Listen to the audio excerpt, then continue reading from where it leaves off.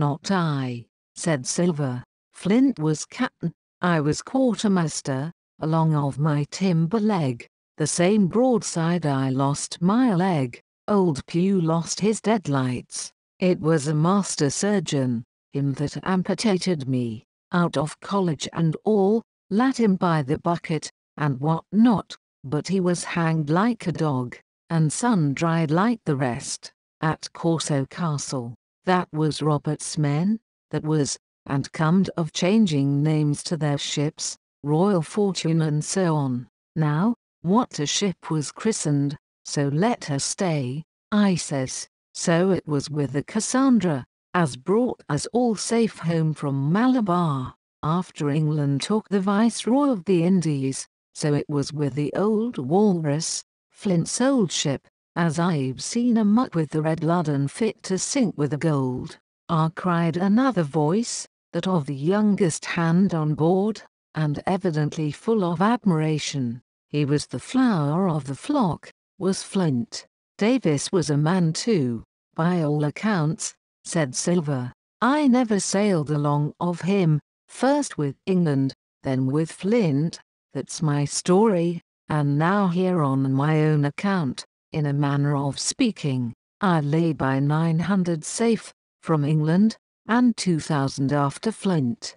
That ain't bad for a man before the mast, all safe in bank. Tain't earning now, it's saving does it, you may lay to that. Where's all England's men now? I dunno. Where's Flint's?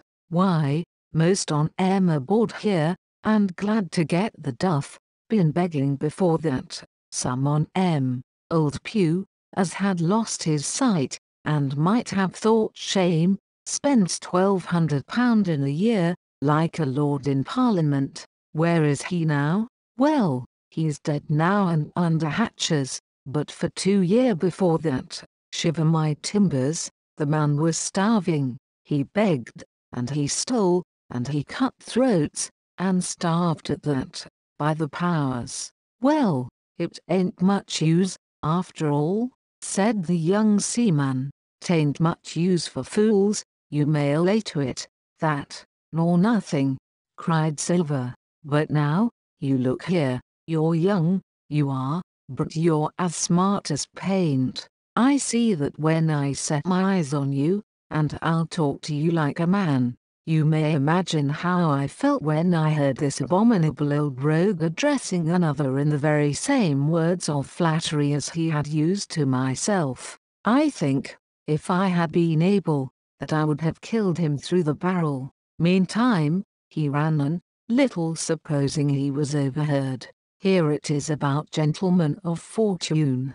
They lives rough, and they risk swinging, but they eat and drink like fighting cocks, and when a cruise is done, why, it's hundreds of pounds instead of hundreds of farthings in their pockets. Now, the most goes for rum and a good fling, and to sea again in their shirts. But that's not the course I lay. I puts it all away, some here, some there, and none too much anywheres, by reason of suspicion. I'm 50, mark you. Once back from this cruise, I set up gentlemen in earnest. Time enough too, says you.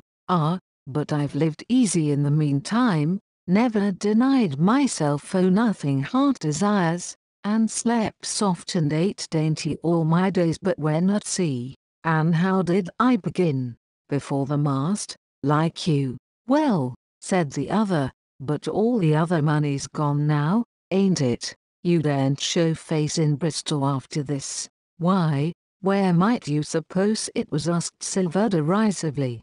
At Bristol, in banks and places, answered his companion. It were, said the cook, it were when we weighed anchor, but my old missus has it all by now, and the spyglass is sold, lease and goodwill and rigging, and the old girl's off to meet me. I would tell you where, for I trust you, but it'd make jealousy among the mates. And can you trust your missus? Asked the other. Gentlemen of fortune, returned the cook, usually trusts little among themselves, and right they are, you may lay to it. But I have a way with me, I have. When a mate brings a slip on his cable, one as knows me, I mean, it won't be in the same world with old John. There was some that was feared of Pew, and some that was feared of Flint, but Flint his own self was feared of me. Feared he was, and proud. They was the roughest crew afloat, was Flint's. The devil himself would have been feared to go to sea with them. Well now, I tell you, I'm not a boasting man, and you've seen yourself how easy I keep company, but when I was quartermaster, lambs wasn't the word for Flint's old buccaneers. Ah, you may be sure of yourself in old John's ship. Well, I tell you now, replied the lad, I didn't half a quarter like the job till I had this talk with you, John, but there's my hand on it now, and a brave lad you were, and smart too, answered Silver, shaking hands so heartily that all the barrel shook, and a finer figurehead for a gentleman of fortune I never clapped my eyes on. By this time I had begun to understand the meaning of their terms. By a gentleman of fortune they plainly meant neither more nor less than a common pirate, and the little scene that I had overheard was the last act in the corruption of one of the honest hands, perhaps of the last one left aboard. But on this point I was soon to be relieved, for Silver giving a little whistle, a third man strolled up and sat down by the party. "Dick's square," said Silver. "Oh, I know Dick was square," returned the voice of the coxswain, "Israel hands. He's no fool, is Dick," and he turned his quid and spat. "But look here," he went on, "here's what I want to know, barbecue, how long are we going to stand off and on like a blessed bumboat? I've had a'most enough o' Captain Smollett, he's hazed me long enough, by thunder. I want to go into the cabin, I do. I want their pickles and wines, and that." "Israel," said Silver, "your head ain't much account nor ever was, but you're able to hear, I reckon. Leastways, your ears is big enough. Now, here's what I say, you'll berth forward, and you'll live hard, and you'll speak soft, and you'll keep sober till I give the word, and you may later that, my son."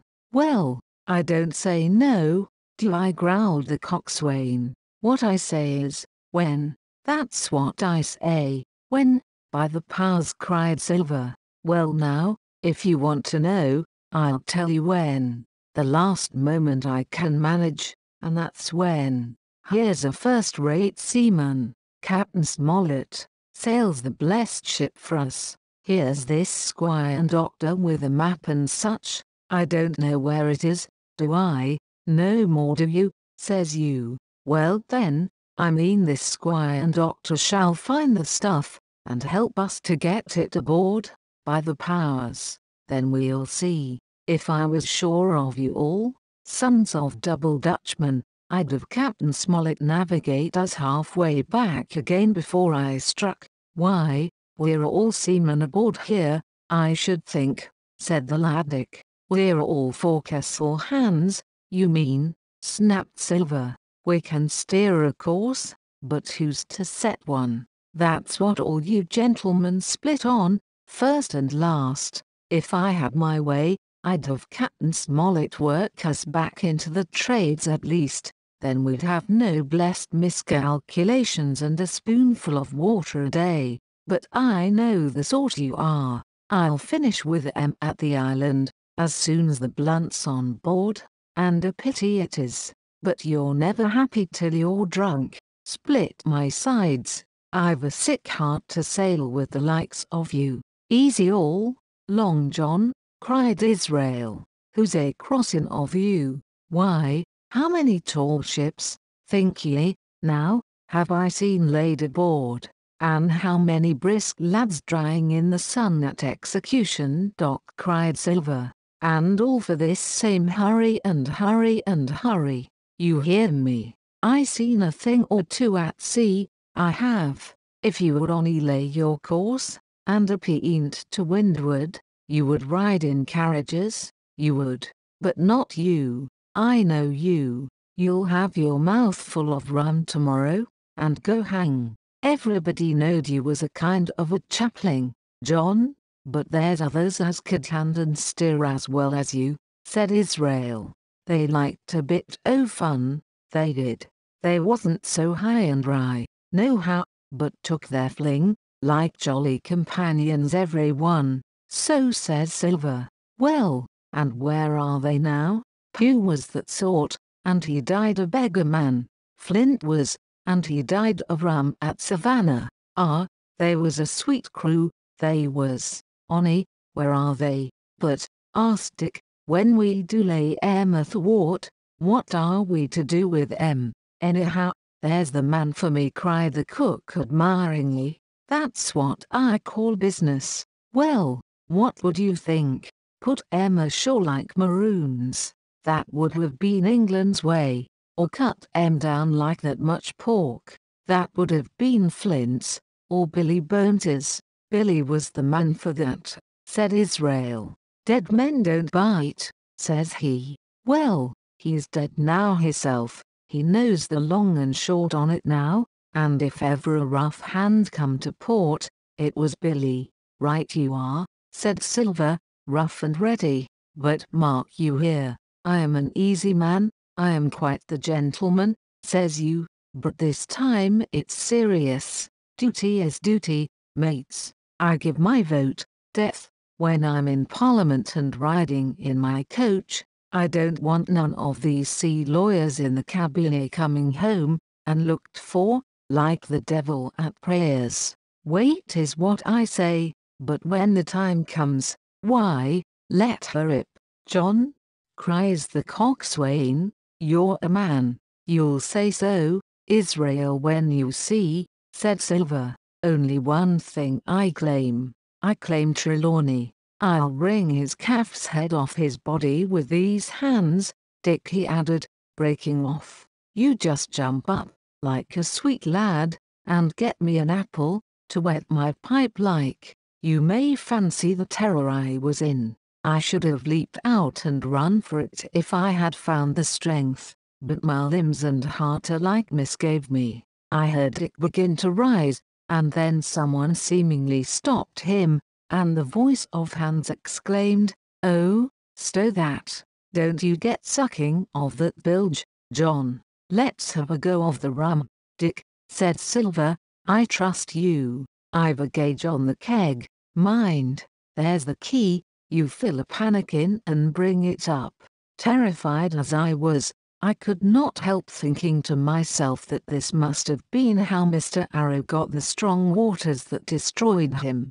Dick was gone but a little while, and during his absence Israel spoke straight on in the cook's ear. It was but a word or two that I could catch, and yet I gathered some important news, for besides other scraps that tended to the same purpose, this whole clause was audible. Not another man of the Mulgine, hence there were still faithful men on board. When Dick returned, one after another of the trio took the pannikin and drank, one to Luck, another with a here's to old Flint, and Silver himself saying, in a kind of song, "Here's to ourselves, and hold your luff, plenty of prizes and plenty of duff." 0117 meters. Just then a sort of brightness fell upon me in the barrel, and looking up, I found the moon had risen and was silvering the mizzen top and shining white on the luff of the foresail, and almost at the same time the voice of the lookout shouted, "Land ho!"